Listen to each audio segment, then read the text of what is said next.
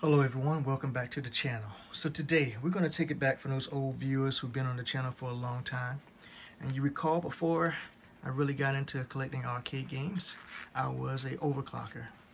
And a few years ago I was sent a 3090, tested it out, put it through its paces, was top 10 in the world with scores. Well, looks like the company's back at it again. I got a brand new GeForce RTX 3090 Ti. They won't test it, so what can I do? Can't turn them down now. We can't do that. So today we're just going to open it up, take a look at it, get a little bit of measurements on it perhaps, and then after that we'll post some scores. Overclock.net, you know how we do it. Let's get started.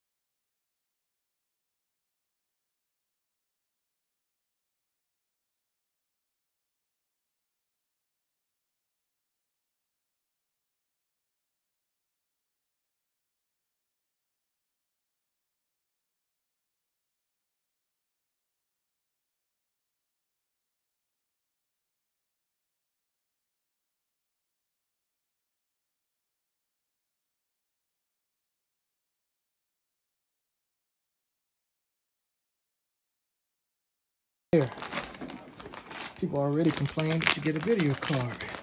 Put these in SLI, people be crying on the forums. So we got that.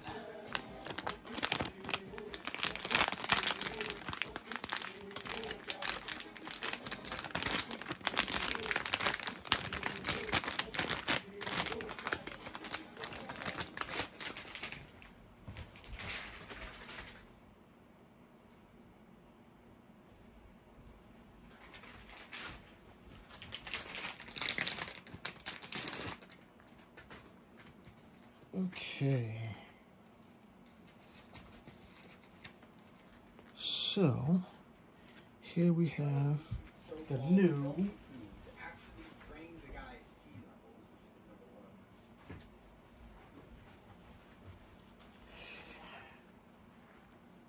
We have the new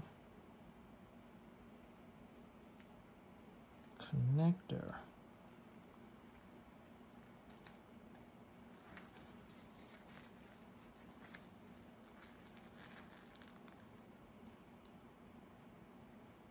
Okay.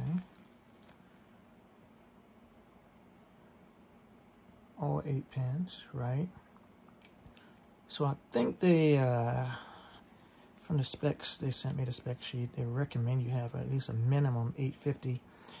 For testing, I always use a 1600 watt power supply. So I always use that for testing.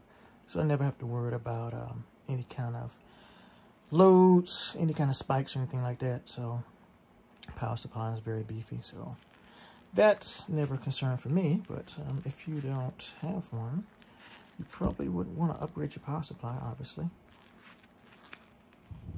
But then again, most people who are getting the TI are heavy overclockers, or you're doing some content creation and such, right?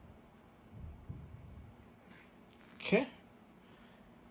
Let's see what else we got in here.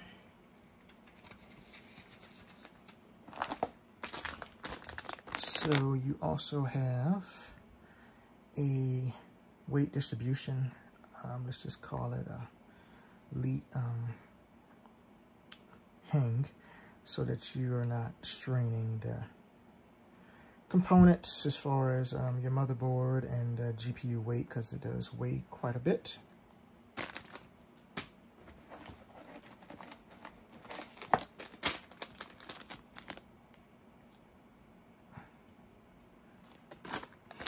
Frame brace. Installation guide, if you don't know how to install a video card by now. And then you get your little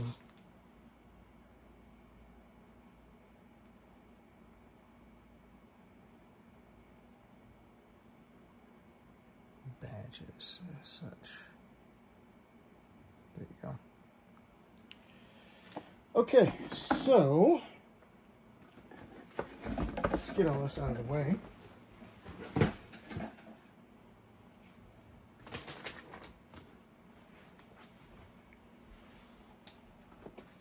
And let's get some quick measurements.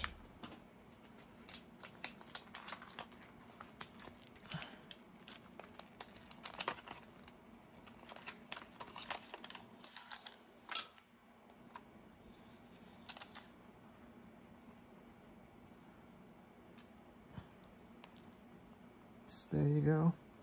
There's your length of it.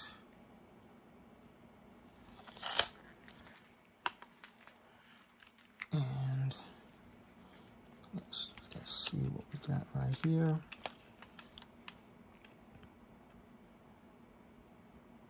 There you go. So you're looking at a 3-slot cooler. So if you're planning on getting one of these, plan ahead. 3-slot. It is heavier and it is thicker than your standard 3090. So we will get this installed and just do some very quick baseline 3D Mark score test. We won't even overclock it. We'll just put it in, baseline test it, and see what we get. And then we'll set up the second video for some more in-depth overclocking, some world scores. You know how we do here. Back in a bit.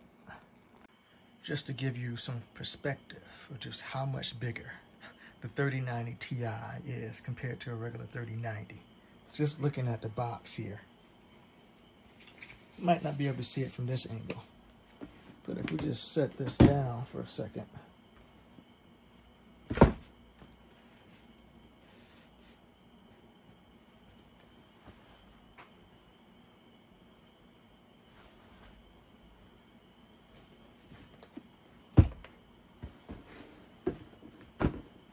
They say go large or go home. They were serious. Let's get started. All right, just some final shots of the comparison of the RTX 3090 and the RTX 3090 Ti. So just final comparison just to show you how much they increased the cooling there on it. And of course, for all those who know, you know they moved those memory components that are no longer at the bottom of your base 3090. They're now at the top of your 3090 Ti. So for those who are getting water blocks or anything else like that, plan accordingly. And for those who are doing any kind of shunt mods or anything else like that, you already know what you got to do. So there you go. The length is really the same. They did not increase the length of the cards, just the actual width itself. And of course, they got rid of that clown face that everybody hated. So there you go. Just a little bit of comparison of the 3090 base and the 3090 Ti. So we'll get it going, get some scores up there. You know how we do. For everybody new to the channel, thanks for showing up. And always remember to please like and subscribe. Peace.